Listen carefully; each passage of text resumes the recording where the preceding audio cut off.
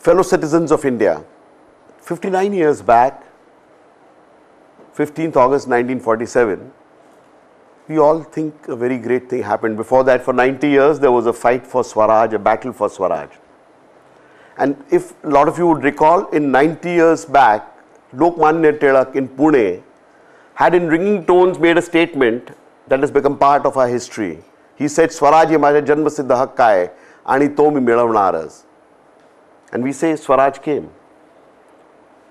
A question I'd like to pose before all of you is, are you happy with the state of governance in the country today? Can I get an answer? No. Anybody who thinks that he's happy with the state of governance? No. Okay. If you say you are unhappy with the state of governance in the country, Swaraj means my Raj.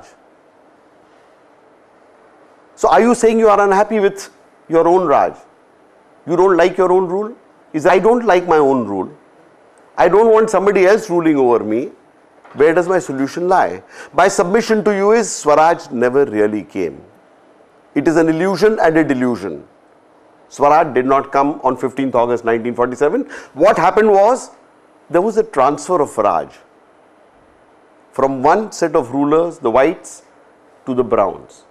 This is what truly happened on 15th August 1947, and that is why we are unhappy. If we had Swaraj, we'd be a very different kind of state. But we say we are a democracy. We have elections, we have a constitution. So how is it that Swaraj is not there? In a democracy, it's a rule of the people, for the people, by the people. I would submit to you that we have missed an essence of Swaraj, the essence of democracy. What we have today is an elective democracy.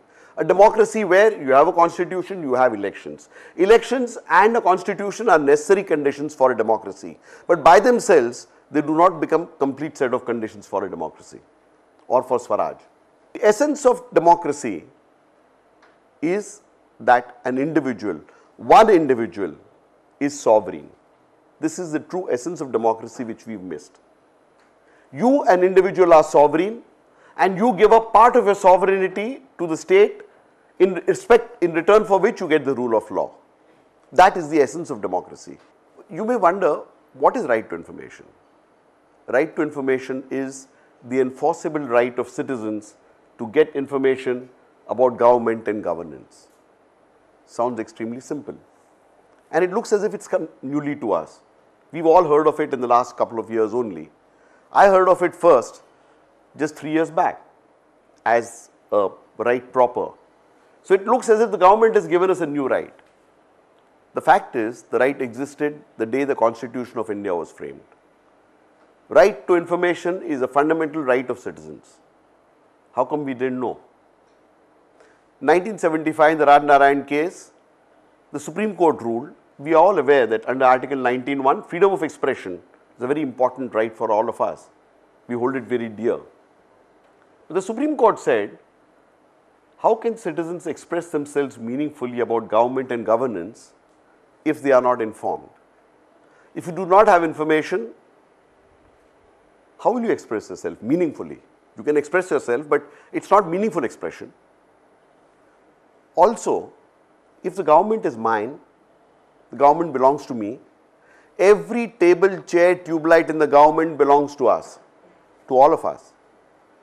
It doesn't mean we take them away, but then obviously the information there is mine. I own it. In my own house, if I have a drawer and I have papers in it, can somebody refuse to allow me to see it? Question is no. It is my right to see them because it belongs to me. The money is ours. The account for the money should be with us. Just to give you a historic background, the first movement in India, worldwide in fact, the first Freedom of Information Act was enacted in Sweden in 1766, 240 years back. And you will probably recognize that Sweden is one of those countries where human rights and democracy is at its peak compared to most other countries. Last 60, 70 years, it's become a worldwide movement, and in India, for the last 15, 20 years, there has been talk of right to information. The first movement, actual movement for right to information took place in Rajasthan about 14 years back. Villages of Rajasthan undertook this movement, mind you. It wasn't city-bred people, it was not educated people, it was villagers who started this movement, and then it's kept on growing.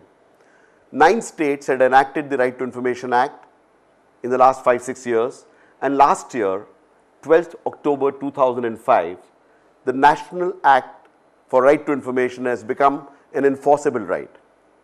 But I said it's part of a fundamental right. So what is new? What is this new law really doing? We had the right, but it was difficult to enforce this right. The Right to Information Act codifies this right and makes it possible for us to enforce this right. Freedom of the press is considered important for a democracy so that the citizen can be informed. That is the reason why freedom of the press is considered as very important. But then it stands to reason that if my right to be informed is the basis of freedom of the press, then my right to inform comes first, freedom of the press comes next. If we start understanding this fundamental concept that our right to be informed is more important than freedom of the press also, and you need no locus standi, you do not need to explain why you want information. Just similarly, under right to information, it's your right to be informed, and that is what it does. Who can get right to information? All citizens of India are eligible to get right to information. All citizens. Companies, NGOs, firms cannot. But every individual citizen has the right to get information. Where will I get information from, and who has to give the information? The Act defines what are called public authorities. Public authorities have been defined as all administrative units of government bodies. So each administrative unit is a public authority. Let's say a large police station is a public authority. The IITs are public authorities. All things owned by central government, including public sector undertakings, they are public authorities. Also, the Act says anything substantially controlled or financed by government is a public authority. Therefore, aided schools, colleges become public authorities. Nationalized banks, Unit Trust of India, LIC, these are all public authorities. They have to appoint a public information officer. He is not somebody specifically appointed for this at this moment. He or she is somebody who is already doing some other job and is given the job of also holding this and giving information to the citizens. Citizens will ask for information with some fees. By and large, in most parts of the country, the fee is 10 rupees application fee. So with 10 rupees, you apply and ask for information from the public information officer of a particular public authority. How do I find out who the public information officer is? I don't need to find out. I just have to identify the public authority which is concerned with whatever matter I am talking about. So I apply to the public information officer, that particular authority or institution, and ask for information with my 10 rupee fee. Within 30 days, this public information officer has to give me the information. If he doesn't have it, nobody in an organization will have all the information. He or she would ask somebody else, and whoever is asked becomes a deemed public information officer for the purpose of the Act. In 30 days, the information must be provided. So you'll all say, we've known of all these laws. Nothing works in India, does it? This is some hocus pocus. One more promise which will not ever fructify. Why it works is, in 30 days, if the information is not provided, then there is a provision for a penalty of 250 rupees per day on the public information officer, payable from his or her own salary. This is the teeth of the Act. This is what makes the Act work. And this goes far beyond the Right to Information Act. So far, think of it, there is nothing, no matter how major a disaster, where you can hold a public servant accountable, no matter what happens. If something affects 10,000 lives, one public servant cannot be held accountable. Here, the concept of the sovereignty of the individual has been reinforced. You, a sovereign, ask a question, and if the public servant does not reply, he or she is liable to pay a penalty of 250 rupees per day from their salary, personally liable. RTA application reaches the public information officer, that is day 1, not when I make it. When it has reached the public information officer, that is day 1. Then supposing in 15 days the public information officer decides to give me the information, he or she will send an ordinary letter and a postal certificate to me. The clock stops. So it is day 15. The letter takes me 4 days to reach. After 4 days, supposing I pay the money after another 15 days, the clock is 0 until this whole period. It's still at 15. The clock starts again when I pay the money. There is an additional fee which one has to pay to get the information. The fee is typically 2 rupees per A4 size page. For a CD, it's about 50 rupees in most states. There are some variations in the fees from state to state and the central government, but by and large, this is the fee. For an A4 size paper, 2 rupees per paper, and for a CD, 50 rupees or 100 rupees. These are the standard fees that you have to pay. So once you pay the fees, then you are eligible to get the information. If you are not happy with the decision of the public information officer, then there is a process for a first appeal and then a second appeal can be filed. Each state can have its own rules. The Act is common. Act defines everything. But for the process of how the fees are to be paid, what are the fees, and how is the appeal process, this each state has been given the right to frame separately. Maharashtra, for example, the appeal fees is 10 rupees. There is a format that you have to follow. The format, Appendix A, see Rule 3. Can you see a concrete example of how this was used by somebody? The question of garbage not getting cleared. Who is the public authority responsible for this? The Municipal Corporation of Bombay. What is the administrative unit of the Municipal Corporation? The ward office. So they addressed it to the public information officer, so and so ward, assistant commissioner, and the address. On top you write format of application under Right to Information Act 2005, Appendix C, see Rule 3. This is the format. Where do you take a plain piece of paper? You can do it handwritten, you can do it on a computer, you can do it on a typewriter. The Act has specified that nobody can insist that a form is required. This has been specified in the Act itself. Now, this is the format for Maharashtra. Central government has no format. Some states have format, some don't. You would have to look at the rules of a particular state.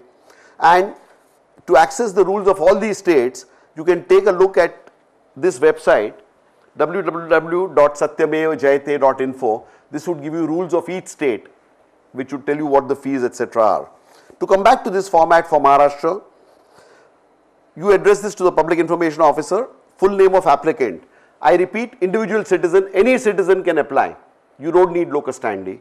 So your name, address, your address, particulars of the information required, subject matter of information. Now in the case of garbage, these citizens said clearance of garbage on street so and so. That is all they said. Next is period to which information relates. They said current. Sometimes you want information 5 years back, 10 years back, or statistical information of what's happened in the last 50 years and so on. Then you put that period. Description of information required. This is the key that determines how your thing will work. These citizens asked, they said, on so and so street, we want the schedule of clearing of garbage, on which day and what time is garbage to be cleared. Question 2, we want the name and designation of the officer responsible for clearance of garbage. You can begin to understand what happens when such a question is asked, and if it has to be answered, what will happen. Okay, this whether information is required by post or in person. For most people who can afford it, I would suggest by post. The cost is not more than about 20-25 rupees getting it in post. If by post registered, ask for it by registered post. Whether applicant is below poverty line, this is for those who are below poverty line, there are no fees to be paid.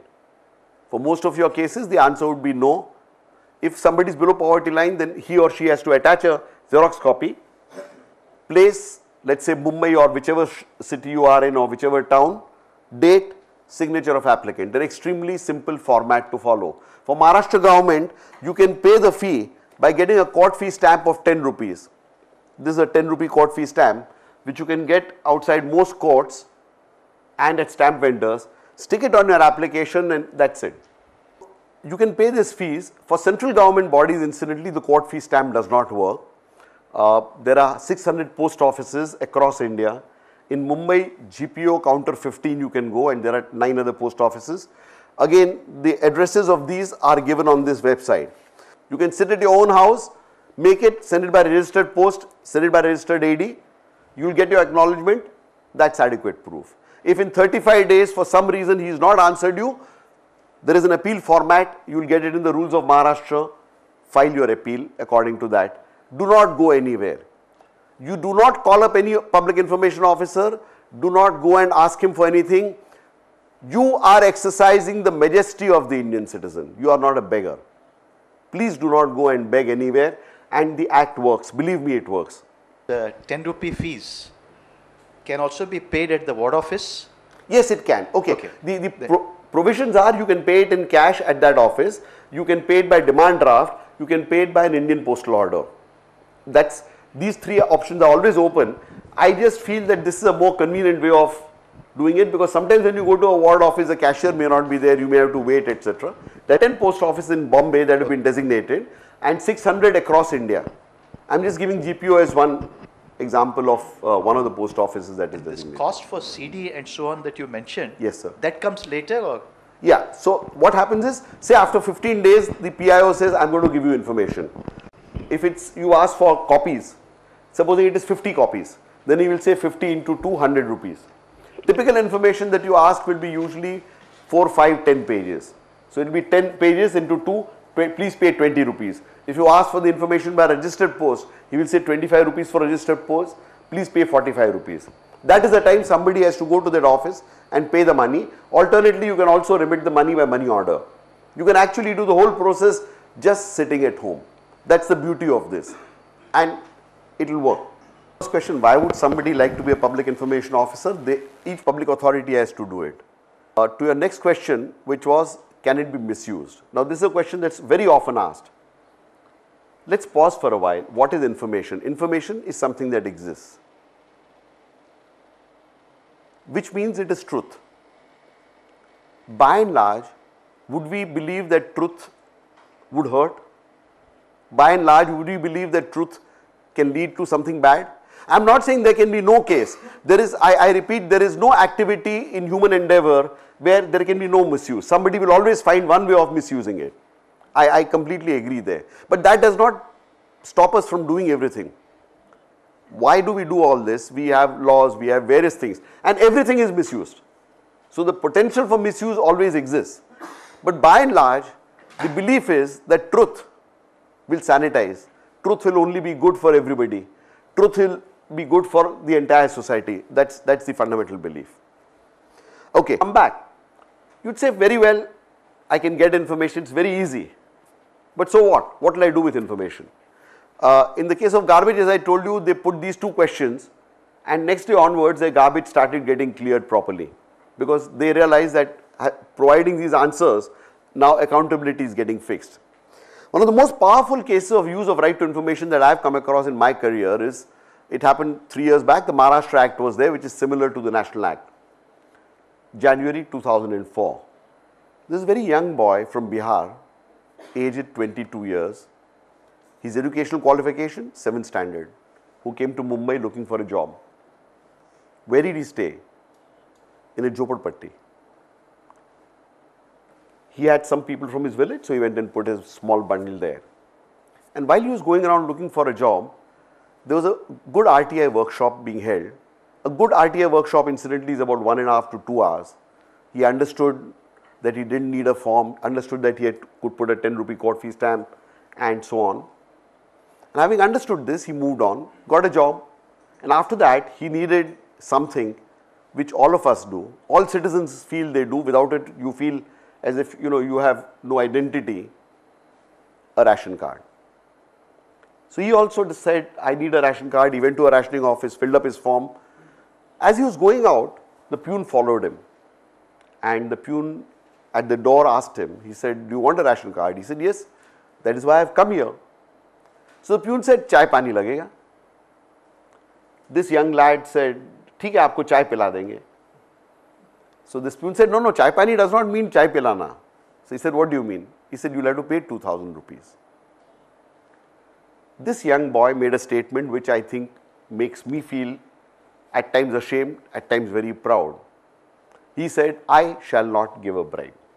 मैं घूस नहीं दूंगा. A lot of us would find it difficult to make such a bold statement. And he went, the peon went back. When he went back, his neighbors asked him what had occurred and he described. So they said, friend, without paying, you will not get your ration card. I mean, you can wait interminably and you will need a ration card. So some people said, why don't you go and bargain? If you go and bargain, they'll bring it down. You know, if you bargain well, somebody said you can bring it down to 1,500 rupees. This chap repeated the same story. He says, no, I will not pay. Others, someone else suggested, they said, look, it's very good to say that you will not pay corruption and not pay a bribe, but you need a ration card. So do one thing, go and cry before them. Go and cry before the Saab there, catch his feet and tell him how your mother has got cancer, the roof has fallen down on your hut, and then they will take pity on you. When they take pity, they will bring it down further. Up to 800 rupees, we've heard that a ration card has been given. At less than 800 rupees, there is no way you can get a ration card. This man again said no. He started finding out in large bastis, in these jhoppadpattis, incidentally, some of you may not know, some of these jhoppadpattis have 20, 30, 40,000 people, and people keep coming from villages regularly. So the need for ration card is a routine affair. He asked others and discovered that they were all getting their ration cards in 3, 4, 5 weeks. 4 weeks was the average. He waited 8 weeks doing nothing. At the end of 8 weeks, he took that format, took a plain piece of paper and wrote on that to the public information officer, so-and-so rationing office, put his name, etc. and description of information. He said, I want these two informations. Number one, I made an application for a ration card on so-and-so date, Xerox copy of receipt attached. I want to know the progress of my file. On which date, which officer had my file, what action did he or she take on the file, and then to whom did it move? Question 2. In the last 4 months, I want a list of people who applied for ration cards, dates on which they applied for ration cards, and dates on which the ration cards were given to them. Now, we can all understand that if this information was to be provided, it would cause a major problem for them. So the next day, the peon came and told him, he went to the office, got his ration card. And what to me is more important or equally important is, he got a cup of tea and a glass of water. He got chai pani. And to me, this cup of tea and glass of water represents respect to the sovereign individual citizen of India. One citizen exercised his right under right to information. And the public servant, who would never have even bothered to look at him, said, please sit down, I'll give you a cup of tea. But he didn't. Yes, sir. He didn't get the information. Well, I do not know what happened in his case. Legally, to answer this, I know of another instance in Pune. There's a friend called Vijay Kumbhar. This October, around Diwali time, he was not getting a gas cylinder because his wife said the gas cylinders are being sold in black to the hotels and the residential consumers don't get it unless they pay some black money. So he said, okay, who does the cylinder come from? Hindustan Petroleum in his case. So he said, public information officer, Hindustan Petroleum.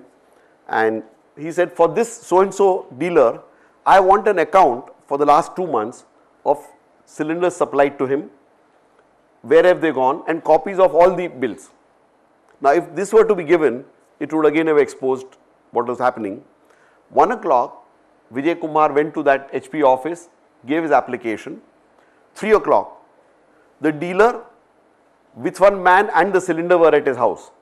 And they said, no, no, please never, sir, whenever you want, you just call me, I will come running. They gave the cylinder, Vijay Kumar took the cylinder, but he said, I will still get the information. Your right to information still remains. He took the information, and last I heard, he was making moves to get the dealer's license cancelled. So your right to information remains. It's just that a lot of citizens quite often are quite happy when their job gets done. Cases like this of getting ration cards passports where passports are not being given, income tax refunds, sales tax refunds, pensions, PF, gratuity dues. These are lots of these. I mean, you can keep on counting, and they have been done across India. By land documents. Land occupants, absolutely. People, even in villages, who probably just know how to use a thumb, somebody helps them. The law in fact says that the public information officer, if somebody cannot write, must help him to write, but that is still in the dream stages. I think it will take us some years before we get there, but certainly this is what works. Let me go back and explain. Information is what exists. In Marathi, I call information ATM, Ahet te milel. There is no perspectives. The PIO has no perspective to offer. If you say, for example, why don't you do like this? Supposing this ration card case, this boy had asked, why don't you give me a ration card? It would not be information. There is no issue of, he only said, I want progress. Now that is information that exists in the office. There is no issue of different perspectives. You think of anything where it is information which exists in the office, there is no two perspectives. You are saying that information exists, please let me know. So therefore, it is not subject to individual subjectivity or perspectives. It is only what exists that has to be given. Ahete Millet, this seems to be undefined with respect to employees of the organizations. So if you are a member of Hindustan Petroleum and you were to ask that question, would that sovereign right be still valid for that employee? Absolutely, absolutely. So long as you are a citizen of India. In fact, what's happened funnily is that about, not exact percentages are not available, but very significant, probably between 20 and 40% of the usage is by the employees for redressing things like this: promotions, transfers, pensions, salaries, salary arrears.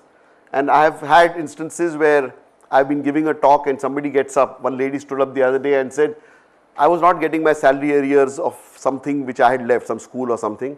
I filed a right to information application and I got my salary arrears. So this has been used extensively by employees of the organizations themselves also, which is perfectly all right. I mean, it will be used in both ways. One is for personal, because you are redressing a personal grievance, which is what really democracy is about.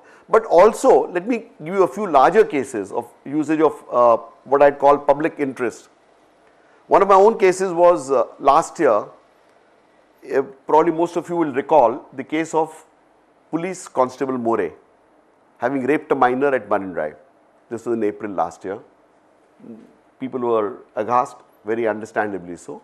April 29, Times of India had a news item on page 1, splashed there, which said that citizens had demonstrated the earlier day to say that the government must hold this man accountable, More must be punished and so on.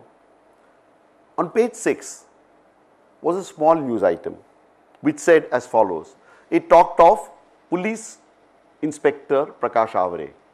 This was police constable. It said Police Inspector Prakash Avre of Bombay Police raped a minor in September 2004. All the medical records, all the evidence was clear as to what had occurred. In December, he was suspended from service. In December 2004, the case came up in court. Victim turned hostile, which is quite common when they come from poor families. The case was dismissed by the court.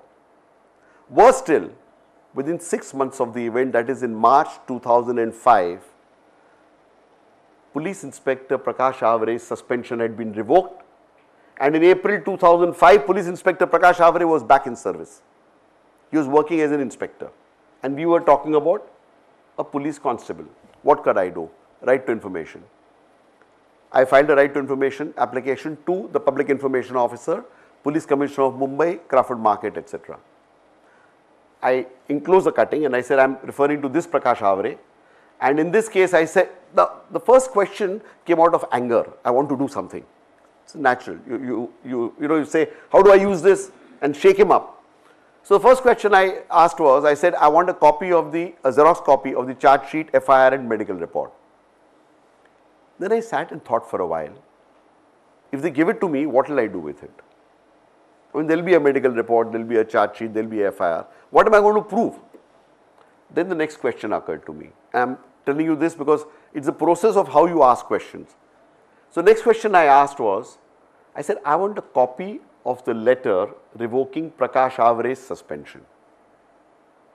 Now, what I realized is if they had to give me that letter, it would reveal the name of a top police official who had revoked the suspension, and therefore one could hold him accountable. Now, this was extremely sensitive, so they rejected my application frivolously.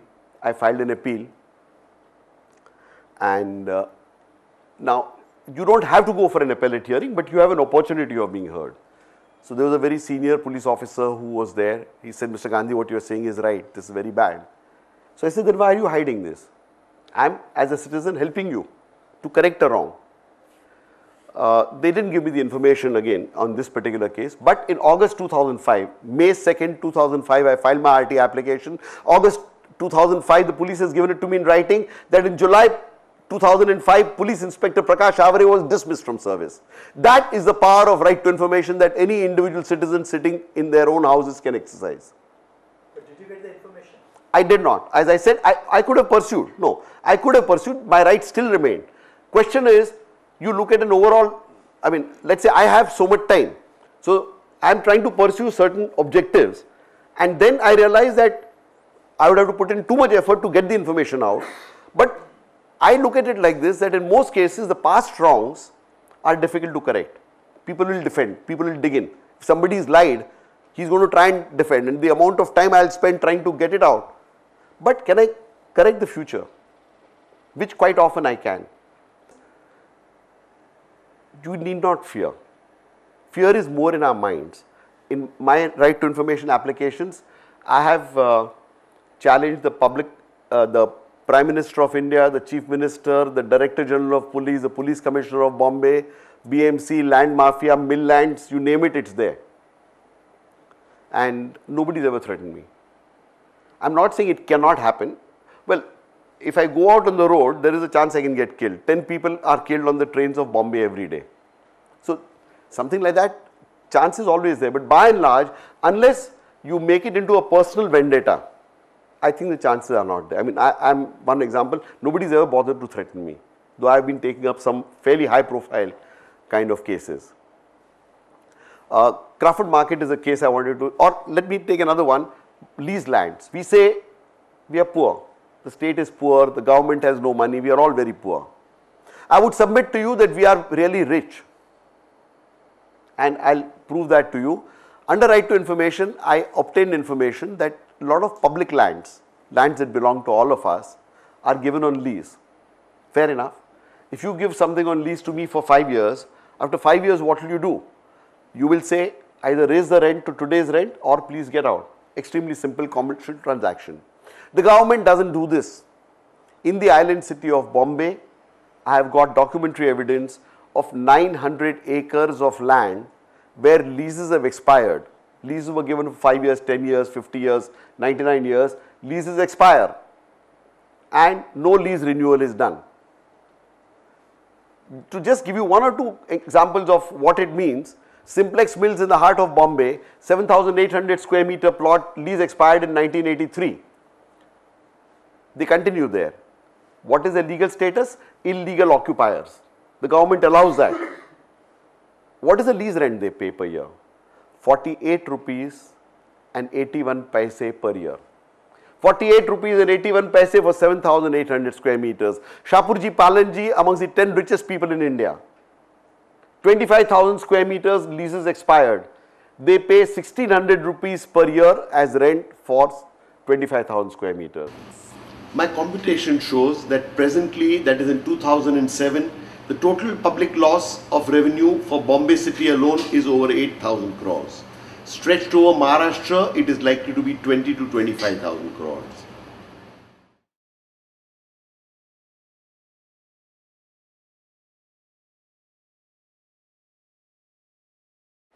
Maharashtra is in debt of 1,20,000 crores. Do I have to be in debt?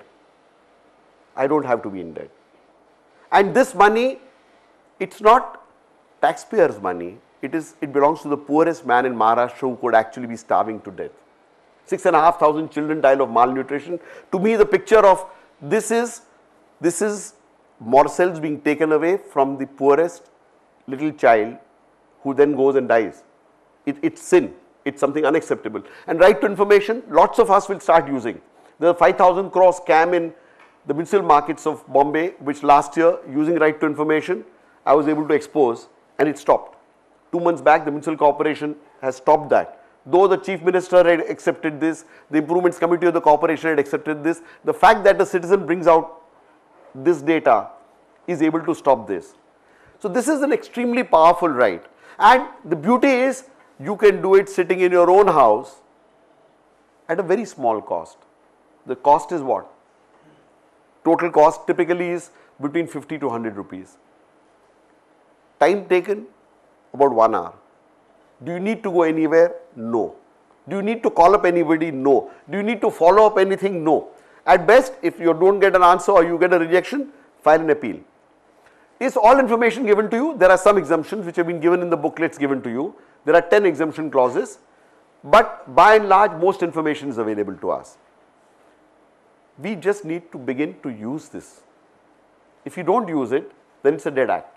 We've seen is, everybody talks of transparency. Actually, right to information is part of transparency and honesty, revealing. But as I have told others, everybody the men particularly, like others' wives to wear transparent clothes. They don't want to be transparent. Now, when the act was signed by the President of India, in 3 days, he sent a letter to the Prime Minister saying communications between President and Prime Minister should be exempt. The Prime Minister said, no, they cannot be exempt. But he is also a bureaucrat. So after 20 days, they said, file notings must be exempt. And so on and so forth. Everybody, the Supreme Court of India, which said this is a fundamental right of citizens, has said we should be exempt. The High Court of Bombay, High Court of Maharashtra refused to even entertain RTI applications for 1 year. And they have now come out with a set of rules which are completely perverse. We are fighting those battles. The unfortunate part is we've all become used to the concept that we need not be transparent, we need not be honest. However, this is a Citizens Act, and if we mobilize ourselves, the cabinet had decided to dilute the act about 3 months back, and Citizens Action was able to stop that, and Citizen Action can stop that. No government can dare touch this if we are united in this resolve, simple resolve, that we will not allow any dilution of our freedom. If we do that, we'll retain it. If we don't use it, yes, the act will wither away. I don't deny that.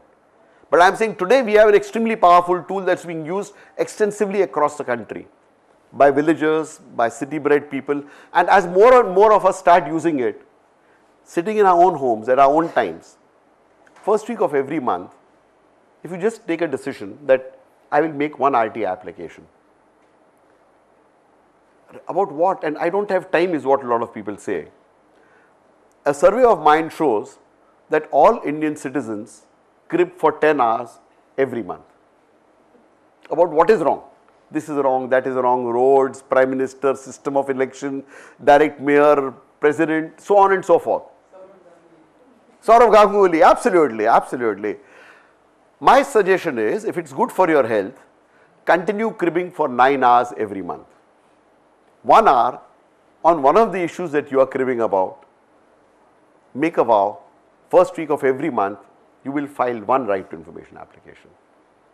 Even if you don't pursue appeals, I mean, if you do, it will be very good. The very fact that you ask impacts governance. There are a lot of cases of this nature where seeing 1:1 correlationship between the RTI question and the answer, like in the Vijay Kumar case or the rationing card or the Prakash Avre case, my guess is happens in about 10% of the cases, 5 to 10%. In another 25-30%, you impact the governance structure. Even if they have done something wrong, next time they don't want to do that because they are scared, they are afraid about it. So you begin to impact the governance structure. Therefore, roughly in about 30 to 40% of the cases, 35-40%, you do impact the governance structure. Simple dream is, when you have to get together, even 20 of us, it's difficult. Sitting in my own house, issue is yours. Whatever you feel passionate about, whatever you feel passionate about, whatever you feel is important, issue is yours. Sitting in your own house, file one RT application first week of every month. If we can get 15 to 20 lakh citizens across India, which is not a big figure, mind you, 15 to 20 lakhs of us regularly using right to information as a tool for better governance, as a tool to redress our own problems, as a tool to ensure that somebody else's injustice is removed. 2 crore times a year, we start asking questions. We can change the face of governance in India. Some people have told me, I've had, of course, I get a mix of reactions. I was at Delhi yesterday, and there were people from rural Uttar Pradesh. Some of them had heard this talk 8 months earlier, and they were very thrilled. They said, Mr. Gandhi, after hearing your talk, we filed some 150 applications in that area. And out of that, in 60 cases, we've had problem resolutions. So I think it's fantastic. But in some cases, it may not. Don't look at it as your individual success. Look at it as a process. So I'm saying 15 to 20 lakhs of us, just decide. It's not difficult. At our own houses, in 3 to 5 years, the face of governance will change. Some people say, but I can't see the result. How do I know? To them I say, a lot of us go to mandirs, masjids, gurudwaras, churches, once a week, once a month, whenever, depending on beliefs. When someone goes there and comes out, does something fall into the pocket? Nothing does. Then why do people do it? They do it as an act of faith. They have faith that by going there, something good will happen. What do we do as an act of faith for the nation? Nothing. Can we do this simple act as an act of faith for our nation? And I can assure you, you can logically see that yes, it can have an impact. I mean, this is not like a jadoo mantra that is being told to nation. In the US, a citizen just picks up the phone and he or she gets the answer. Yet, the act came there in 1966. In 2002, there were over 2 million applications. In 2003, there were over 3 million applications. In 2004, there were over 4 million applications. So, the worldwide experience has been that wherever it is implemented, because it becomes a citizen's thing. In various places, citizens start, and the empowerment it gives you. You know, you see that the government shakes. That Bihari boy, he got a cup of tea. Just imagine the empowerment he must have felt. Somebody who nobody looked at, he's asked to sit down. The citizen empowerment is phenomenal in this, absolutely phenomenal. And it's got to be seen to be believed. And this helps you exercise the power of one. Please understand critically, I repeat, unless we start believing that the individual is sovereign of this nation, it will not work. This democracy is a concept of we the people, not as a mass, we the people individually. Individually, when we talk of we the people, it is not as a mass of people, it's we individually. Yes, sir. Sir, do we have any right and procedure to just cross-check that the information provided to us is correct or not? Yes, very good question. You can actually ask for an inspection of files. Right to information gives you access to asking for records, asking for copies. You also have the right to inspect files. So if you suspect that some information given to you is wrong, you can then say, I want to inspect those files. This can be done on the same application? No, you can, if you like, you can first ask for an inspection also. Your first application can be, I want inspection of documents. You can have a separate one saying, I want this information. That is possible. On the same application, both will not work. You will have to have 2 different applications. But you can ask for inspection. Right to information also entitles you to ask for samples. You can ask for samples of whatever drugs that you suspect are bad, food grains, road, concrete core from a bridge, whatever you like. That's also possible. The right to inspection, does it come under the same law and exactly same format? Absolutely, absolutely. In fact, if you read that booklet, see, it defines what is right to information. It includes inspection of documents, it includes inspection of works, it includes getting samples. All that is part of the law. I mean, I would need normally to have a good workshop, I would need about 6 hours. You know, then I could take you through various provisions. So I'm only trying to give you a flavor of the act, but believe me, it's very simple. As you know, I'm an engineer, I'm not a lawyer. But this is a very, very simple act. You can, if you go to the website also, you will get a look at the act, read the rules. It's not difficult, it's extremely simple. And a chap like me at 56 can start learning it. Young people like all of you, starting at a much younger age and much smarter, will find it much easier to be able to use this. So I have a question. Yes. In case of public organizations that subcontract their works to a private entity, can we still pose the question to the public organization regarding the files of the private party which has taken up the work on behalf of Yes, the ma'am. You can. The act does not say what can be given. It says everything can be given except the exemptions. The word confidentiality has disappeared from the entire thing. The act is an act to give you information. There are 10 exemptions. Anything that does not fit in the exemptions has to be given to you. In fact, the act goes further. It says information which can be accessed by a public authority. Forget giving work.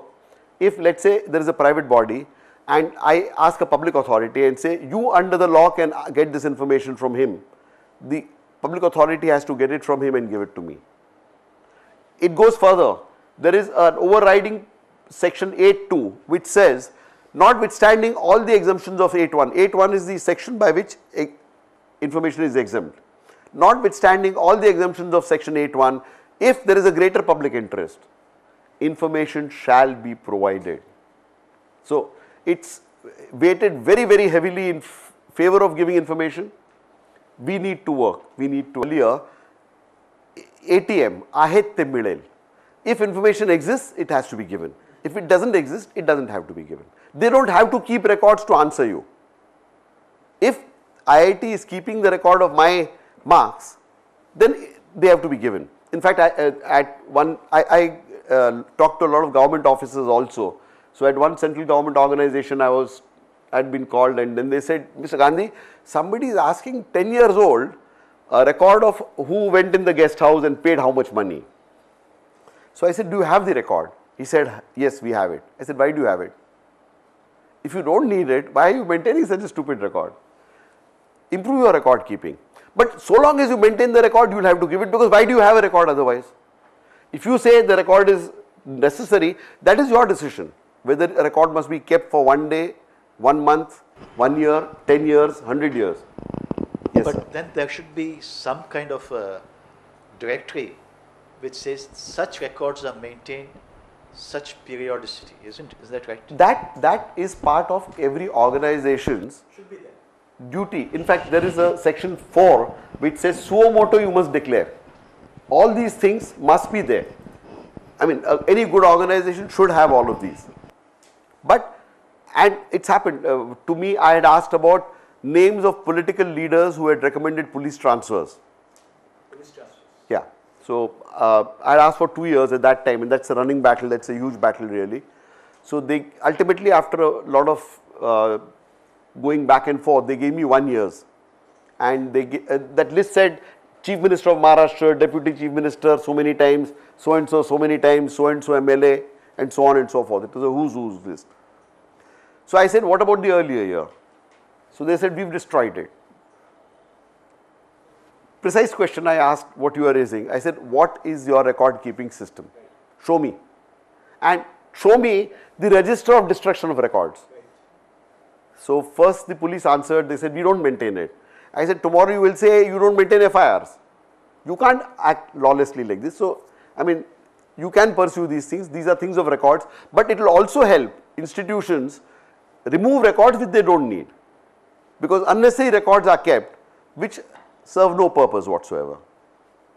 Any other questions, friends? Yes. Something about the larger public good, information can be denied in such a case? No, will be given. And notwithstanding all the exemptions, if there is a large public good. So those exemptions are noted down and they are fixed? That's, in fact, they have given in the booklet. I am not able to go through these 10 exemptions. Okay. They are given in the booklet, they are given in the act. You can also take a look at the website, you will get the 10 exemptions. They are listed, specifically listed exemptions. Okay, I think we'll probably have to bring a close to this. Before I end, I'd just like to end with a small story. This happened a few thousand years back.